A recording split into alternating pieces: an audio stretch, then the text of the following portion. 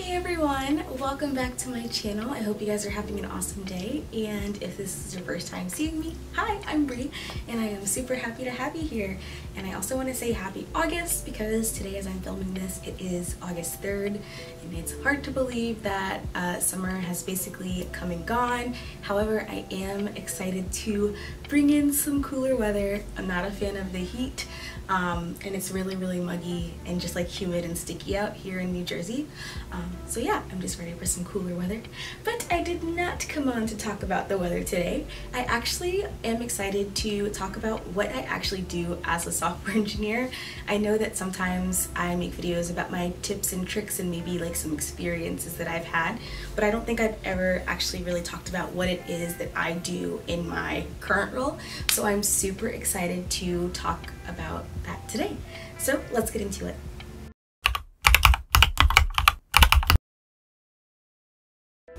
So before I start, I just want to say that I really like watching these types of videos. So if you also work in tech, I would love for you to leave a comment and let me know what you do. I think the fun thing is I could ask like 100 different software engineers what they do, and every single person would have a different technology stack that they use, and they would also have different applications for how they use that technology. So I just think it's fun to know what other people are doing and what other applications everyone is working on.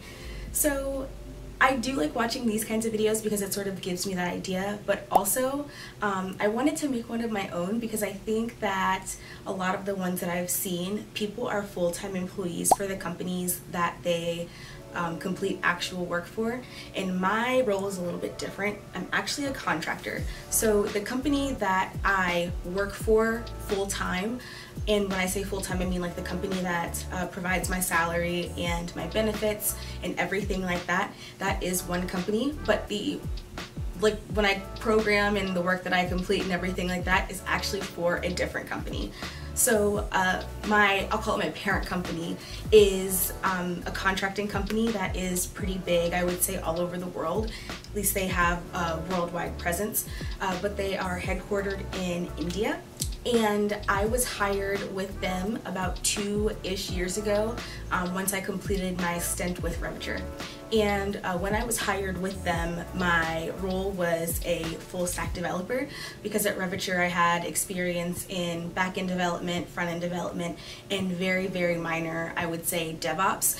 And since I was going into a contracting company, those skills lend themselves very well to clients who need front-end, back-end, or like a combination of both. And it makes me more marketable, I would say, than somebody who might only have a skill set that's in front-end or back-end. So overall, if you are unfamiliar with how a contractor-client relationship would work, just super quickly, it is basically a company that provides resources in the form of talent. So I would be a version of talent that they are providing their client, which are other different companies who require technology but don't necessarily want to hire from within their own company for whatever reason. Sometimes it is more cost effective to have somebody from a different company come in and complete a project, and then that's it and they can go on their way.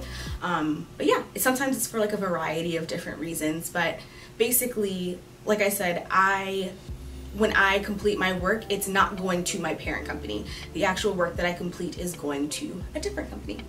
So the client that I work for is very large and headquartered here in the Philadelphia area, and it's an extremely large telecommunications company. And if you live in the US, I promise that you have heard of them. So I've been with this client for the 2 projects that I've had the opportunity to work with. One of them was in South New Jersey, which if you watched my day in the life video, my last one that I posted, that was my first project, and I sort of talked about how I was a front-end developer for most of it, and some of that hasn't really changed, but I did have a project change where I moved offices basically, but I'm with the same client and the physical work that I'm doing is different. So my team is blended of people who are contractors as well from the same parent company that I'm from, and also full-time employees from our client basically.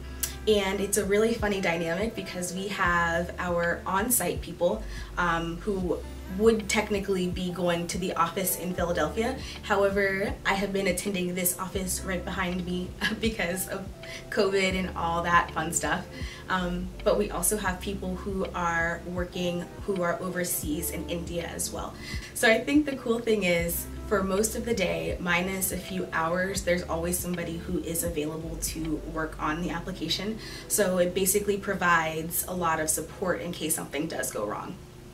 So I was hired as a full stack developer, however, I have been able to work my way up a little bit, and now my title is a senior software engineer. And I know that's like super ambiguous and very general, but like I said, it helps to have a more general title. That way you can conform to whatever your client's needs are. So one thing I noticed once I started working, I would say, is once people see that you are very good at something, they want you to continue to do that thing, and that's sort of where I am. So my past project, my first project with this client, was a front-end development project where I was only strictly doing front-end development for some of their internal systems. Now that I have switched to a different project, I am still completing mostly front-end development, but this application is something that millions of people use, and it has a lot of eyes on it. Coming into this, it was really, I would say, scary. So I work on a team that manages and creates new functionality for an email application. Basically, on this app, you can see your email, look at your voicemails or call history if you have a landline with this company, or if you have other mobile phone numbers that are linked to your account. And I mostly work on the what I would call the voice side, which is being able to view and manipulate your voicemail, your phone settings, see who's called you, and basic functions like that. So this project is not only working in managing this application, but also we've been migrating the application from an AngularJS architecture to a React architecture. And I think it's super funny when I look back on the past year that I've basically been on this project, because when I came into this company, I knew Angular 2+, and I sort of had to adapt to the older AngularJS style and completely learn React from the ground up. But it wasn't too difficult, I would say, and I think that this is a testament to understanding that you don't have to know every single framework to be successful in your job. So for instance, sometimes people on their job applications or the job descriptions might say that they would like React, but if I only know Angular, that doesn't mean that I won't be able to perform and excel by using React.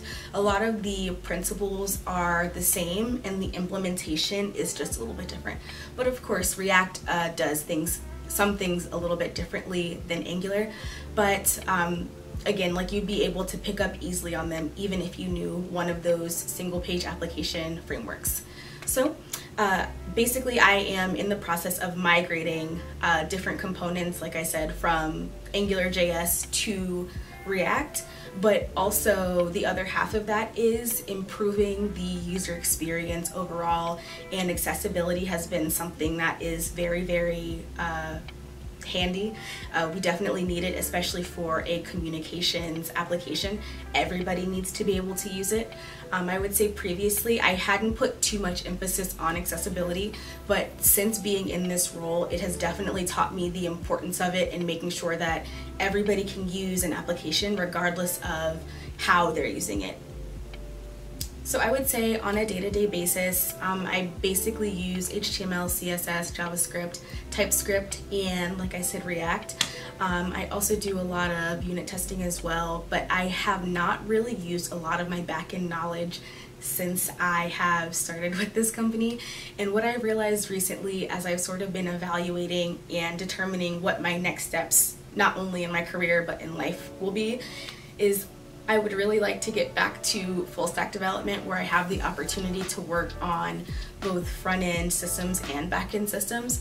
It's not that they're saying that I can't work on their back-end systems or that they're restricting me sort of, but they really just need somebody to help with this project right now, which is migrating everything from AngularJS to React. So yeah, that is basically what I do, at the long-winded version, as a software engineer, and some of my pros and cons of working as a contractor. In the future, I would like to switch things up. I don't like to get too complacent because then I feel like I'm not pushing myself as hard as I can be, and I'm excited for changing some things up. So who knows, maybe in 1 year I'll be making this video and it will be completely different, and that's what I'm hoping for. I would definitely love to work on some new technology. But yeah, so if you guys have any questions about what I do, or if I didn't cover something, or if you have any questions, please feel free to leave a comment below. And if you like this video, please feel free to like and subscribe. And I can't wait to see you all in my next video.